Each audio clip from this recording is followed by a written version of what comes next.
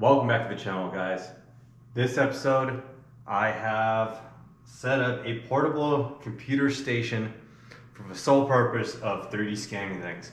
So I previously tried to use my regular desktop and that was just such a pain to drag around. So I picked up this cart, have a computer that far exceeds the minimum requirements for the Einstar software, and we are using the Shining 3D Einstar for doing this. And that looks like this guy right here.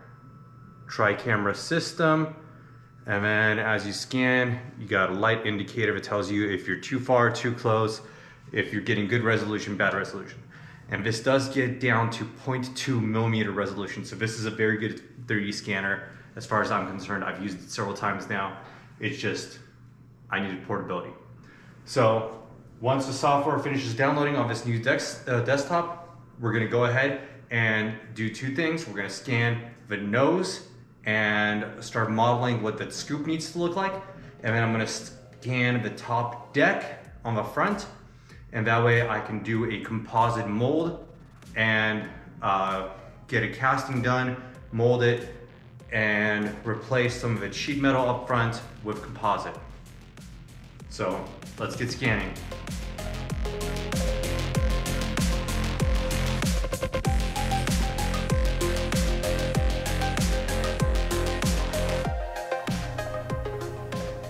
All right, as this is loading up, what I'm gonna do, just to show you guys how this works, I'm going to go ahead and scan the station itself. It's booting up right now. And okay, so new project, and we're gonna just do this one as test. And then we'll do 1 millimeter resolution, object,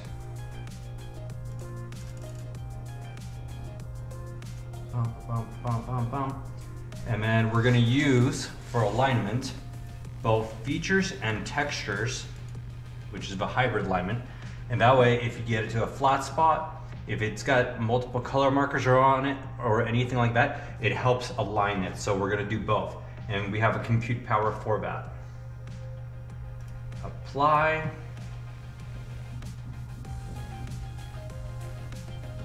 All right, I'm gonna run the calibration real quick. So in the kit here, we do have a calibration plate, which has these reflector dots in very specific places that are already spaced out exactly as it's supposed to be. So when you calibrate it, it allows it to calculate how far apart everything is. All right, so quick calibration. Let's do the white balance first.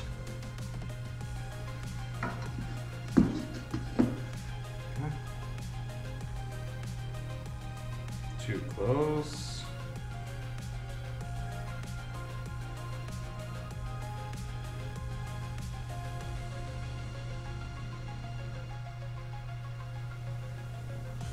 Okay. Light, nice and easy.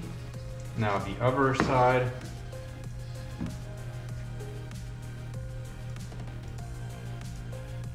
You weren't done.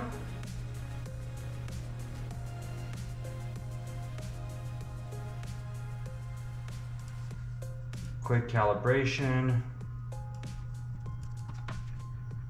Right. Okay, degrees. So down here. Okay, good play.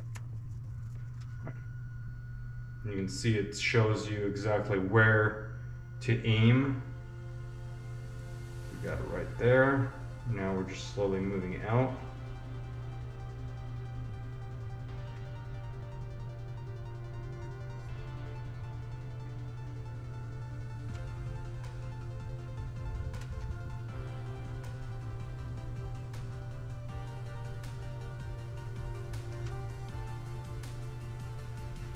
Nice and easy.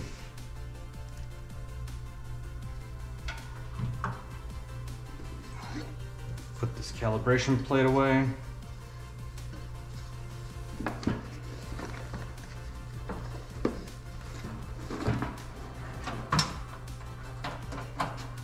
All right, and we did the white balance already, so we're good to go, ready to rock and roll. All right, so we tap play once. You can see starts showing it on here, gives you your brightness balance right here. So you want to adjust that.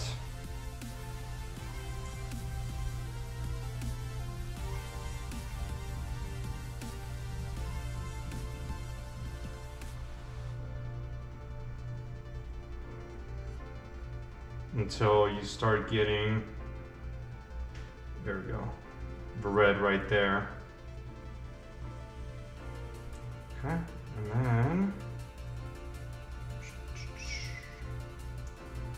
working distance.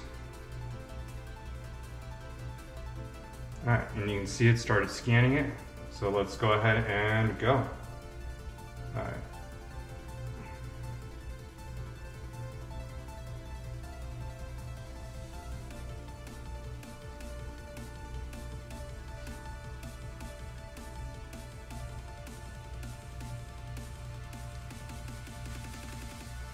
Go and preview right now.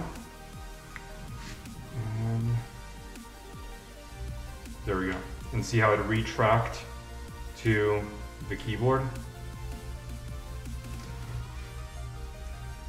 And that's one of the issues with like super reflective surfaces, like the phone right there. Doesn't like to pick that up. We're gonna get down lower, pick up the other angles.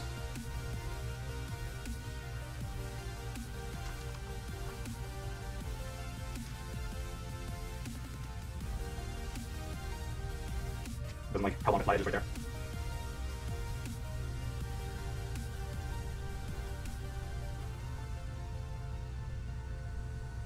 And you guys can see it was recovering pretty quickly if it has any kind of misalignment, misses a spot.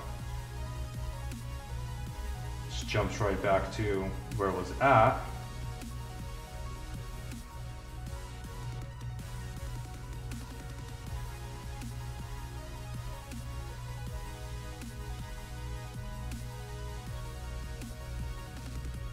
Nope. And it, wow, yeah, kind of messed that one up pretty badly, but it's getting lost in the keys is what's happening here.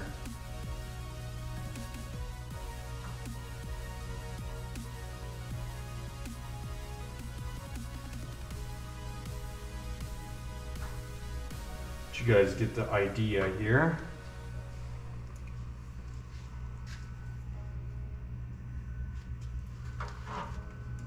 And that's what it looks like. I mean, you got a little bit of an artifact right here, but that's not too bad.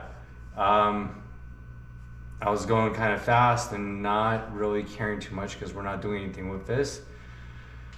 And then all you do is then go,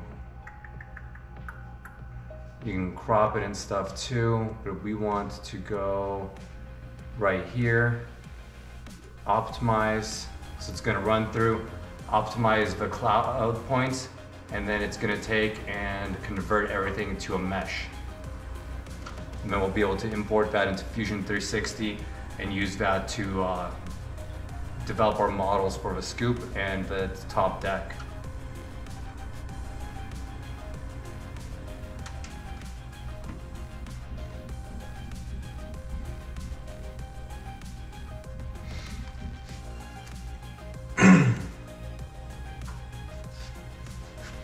And then I did scan the 944 in its entirety, but it did it in 0.1 millimeter resolution, and that just, it will not compute that. That's too many cloud points, so I got to rescan it at a lower resolution, and then I can 3D print a couple out. All right, so we got it optimized. Now we're going to take and down here, mesh model, click that. Semi-watertight, I'll just leave it on low, apply, and now it's converting it.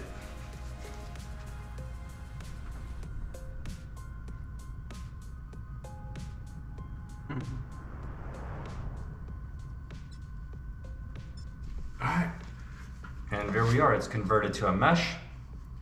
You can see it cleared out some of this right here on its own, and that's about it. So we'll delete this and then go start scanning the car.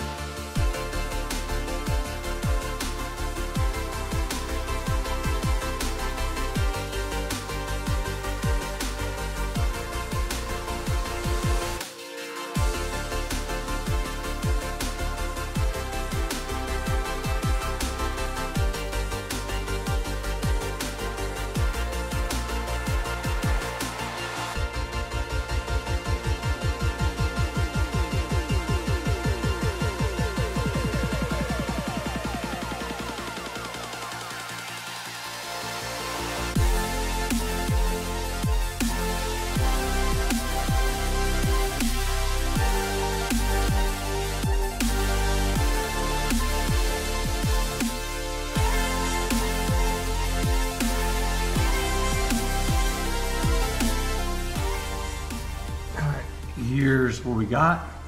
It's our point cloud, a couple of artifacts here and there, but overall, pretty good scan, good enough for us to keep going. So I'll be able to shape that scoop coming in from down here, 1.5 inches below, all the way up. And we'll do a split somewhere in the middle. That way it's able to unfold easily. All right, let me go ahead and convert this and export it to Fusion 360.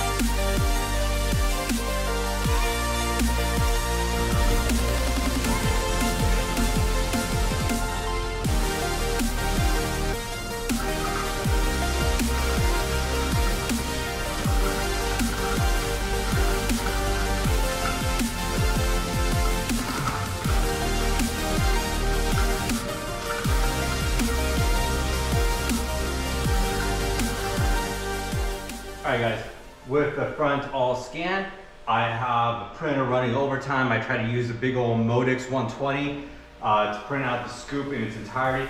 That didn't work. I do have the dash already tapped up and ready to do some fiberglass, but we're gonna do all the glassing on another episode. So thank you for watching. See you guys next time. We'll scan some more stuff.